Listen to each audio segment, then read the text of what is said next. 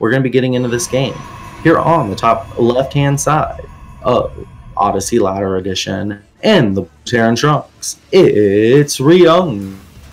And in the bottom right, he wants to win this money so bad, he's not even going to wait for you to plug getting the money. He is already on his way with a proxy Stargate. It is classic. Proxy Stargate. We said he was going to mix it up. He kind of did. He likes going Stargate. Not that unusual. I think the unusual part is he didn't build a base, right? Right. Well, as a player that has done proxy Stargate a lot in PvT, this is a really, really thin build in that the Terran has to respond very correctly. Okay. And already you're seeing that, like, Ryung is responding, but he's not responding correctly. He's got the bunker on the low ground, but really what's going to be in danger is he has no Widow Mine. This Oracle's halfway done, being chrono boosted. Like, 4 Marines. Yeah, 5 Marines is not going to stop this. And even you see the adept coming in, looking around. He sees the bunker, but he's not going to really engage in anything. He's going to force them into the bunker, but that bunker's a trap. Yeah, and the SCV has seen what's happening. The adept already getting in position. A gateway was started and then canceled over there by the Stargate. So it looks like that avenue is going to be abandoned. But while this adept pulls the SCVs, pulls Marines all towards this bunker, the Stargate's going to open up the Oracle to come and hit the remaining SCVs that are now rallying back to the Marines from behind. He's got to choose. Does he defend the SCV from the adepts, or does he offer them to the Oracles? Yeah, this is one thing I really like about this strategy, is it actually has a lot of paths off here. And now, unfortunately, this Oracle is getting cycloned away. But you saw, like, he kills a ton of SCVs. He still has a very fast Nexus. Like, it's not really delayed by that much. I mean, it's a little late, obviously, but, like, it's a pretty fast Nexus. And if you really have a lot of choices off of this, you can make more Oracles if your original Oracle does a ton of damage, which I think 7 SCVs, still denying mining time, just finally getting cleaned up now. Yeah. And, like, I mean, like, that's the other thing, is it doesn't seem like much, but shaving off all those Marines early on literally means that Ryung is not going to be able to pressure for a long time. Yeah, it also means going for this 4th Oracle to pretty much out DPS most of the Marines. You can only produce so many Marines there. Yeah, I mean, like, that's the other thing, is when you have this many Oracles, like, look at what's on the ground here for Ryung. He's got, like, what is that, 8 Marines and 2 Cyclones, with 10 Marines and 3 Cyclones going to be done by the time all these Oracles would fly in. Yeah. Like, that's just a scary proposition.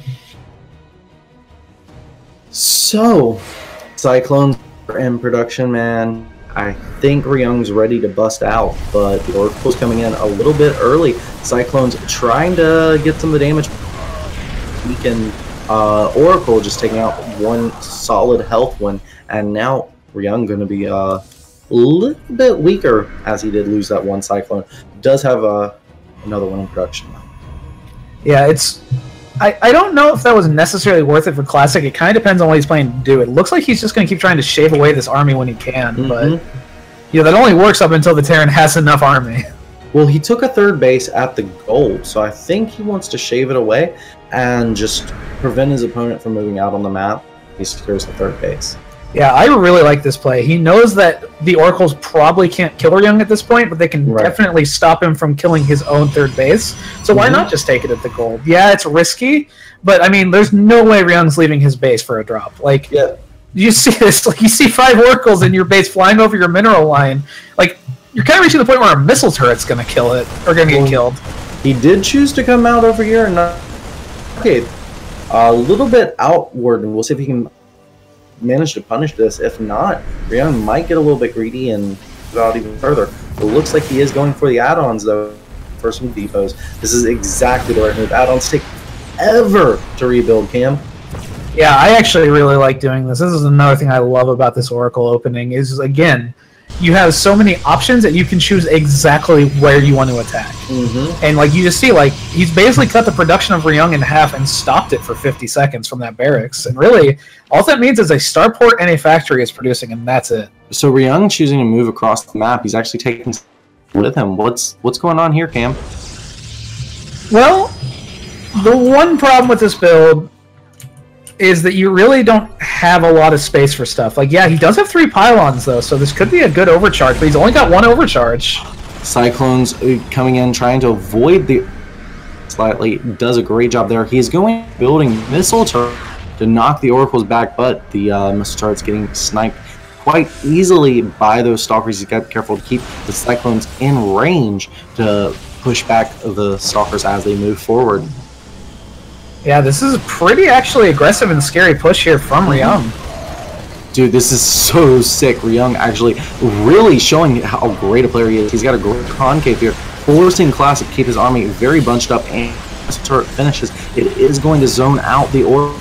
He is actually going to be able to take out this mothership core. Oh my god! The Oracle's taking a lot of damage from this turret as he moves out, but the stasis trap has gone off. Stalker's taking out a lot of damage. Cyclone's here to clean up the Stalkers though, and that is a lot of Stalkers going down to an infinite amount of Cyclones, or so it appears. The stasis trap going to knock out the 3 of those Cyclones, and that's going to give Classic a chance. He is able to clean up the rest of those Cyclones. That was the clutchest stasis ward I have ever seen, Camaro. Yeah, like that basically bought him all the time he needed. Like 3 Cyclones was basically autonomous Cyclones, and as you see, Ryung tapping out. GG. Classic taking game number 3. Beautiful proxy Oracle to start it, and then just a great transition into using just sort of like he had a ton of pylons. He bought himself time with those stasis wards, which, I mean, like, it's something people forget is, like, yeah, the Oracles shoot death beams, but they also still have stasis, and I'm really glad, because this was an ability at the beginning of Legacy of the Void we didn't see a lot. But now that Legacy of the Void has been around for a while, we're starting to see Protoss players really abuse these stasis wards. Because, again, they're so good on defense, because there's no way a Terran player is going to have scans, especially when you've knocked them down economically so much, and even then, focusing stasis wards is hard. So they're one unit, they're 1 by 1. Yeah, dude, these games have been so close. Like, I legit thought. And then that one stasis ward, man, these are some of the best games. Oh my god, these guys are so closely matched, way more so than I expected. Yeah, I've got to be honest. Again, I really thought Ryung was going to kind of get beat a little more.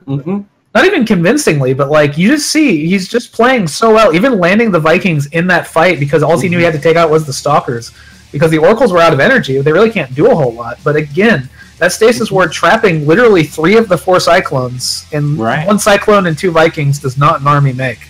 Dude, that was amazing play. As most of you guys know, we donate $75 of our offers to the prize pool of each event. We're able to do that thanks to the kind people on Patreon who keep our mission afloat. If you want to learn about rewards on Patreon, please visit the link in chat. You could get an opportunity to hang out in our private Polygon members-only Skype chats. You might even get a chance to cast with me, or be coached by one of Polygon Gaming's finest. You guys can check that out. Meanwhile, we're going to be setting up the next games. See you in a moment. If you want to be notified when we release videos like this, please make sure you hit the subscribe button. If you don't know where that is, I'm not going to teach you how to use the internet. There's probably no hope for you.